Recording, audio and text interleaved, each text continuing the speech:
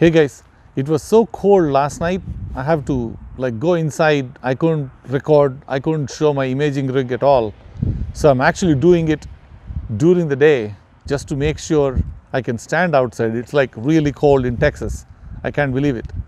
So I was taking picture of Bubble Nebula last couple of weeks.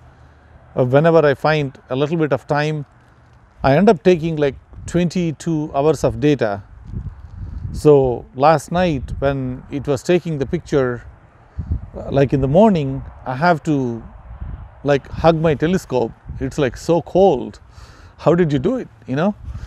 All we give is these tiny dew heaters, and they work, poor things, all night. So anyway, taking the picture of bubble is actually a lot easier than processing it. I guess the bubble inside has filaments. You really wanted to get details when you are processing it. And also behind the bubble, the nebulosity is not even. It's like kind of waves. So the picture is always like not really going to represent the, what you really wanted to show. So it's a kind of a processing nightmare. So I tried my best to take that picture. Also, I'm working on this imaging rig. You must have seen it a couple of times, the Rokinon lens. So a lot of professionals are using the Rokinon lens.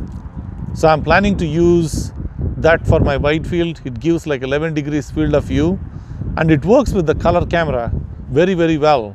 If you put like a Baader UHC-S filter, it actually gives you both the hydrogen alpha and oxygen narrowbands. It works like a dual narrowband, but it's like a cheaper version of dual narrowband filter. It kind of gives you pretty good detail. I tried with the IR UV and I tried with the Baader UHC-S filter, and I really like the results of UHC-S filter. Pretty good alternate or a cheaper alternate, I would say, for a dual band or a tri-band. But definitely I have to try that tri-band filter or a triad filter sometime. But anyway, so the Rokinon lens, behind that I have a ZWO adapter.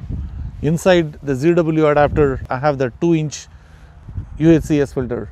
And the camera is the color. Reason I put it up on the top there is this one works with the off-axis guider in the back. This guide scope is there only to counterbalance and gives me some extra weight in the back, because I wanted to move the scope up a little bit. And when I'm taking images with this one, or even with this one at the same time, the off-axis guider is going to guide both of them really well. So I don't need to bring two refractors outside. I wanted to see how that is going to come out. So I'll show you guys that picture. Thank you.